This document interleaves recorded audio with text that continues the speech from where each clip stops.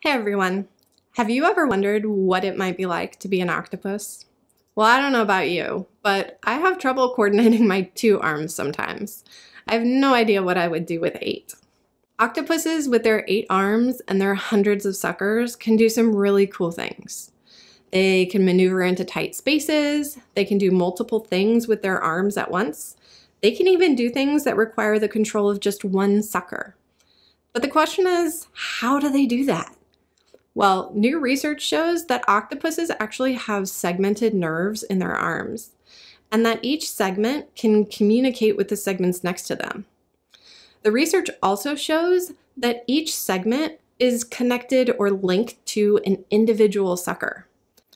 Cassidy Olson, one of the researchers, actually coined the term suckerotopy to describe basically the map of how each sucker is controlled. So the layout of the nerves explains how octopuses can move so smoothly and in such complex ways. This is a great example of a saying that we have in biology, form equals function.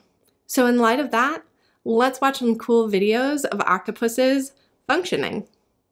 If you want to find out more, check out our article titled, "How Do Octopuses Coordinate Their Arms?" And if you're looking for more free resources and activities related to octopuses, you can find them all on our website, sciencejournalforkids.org. Have a good one. New research shows that... Hey everyone, we're a small nonprofit and all of our resources are free.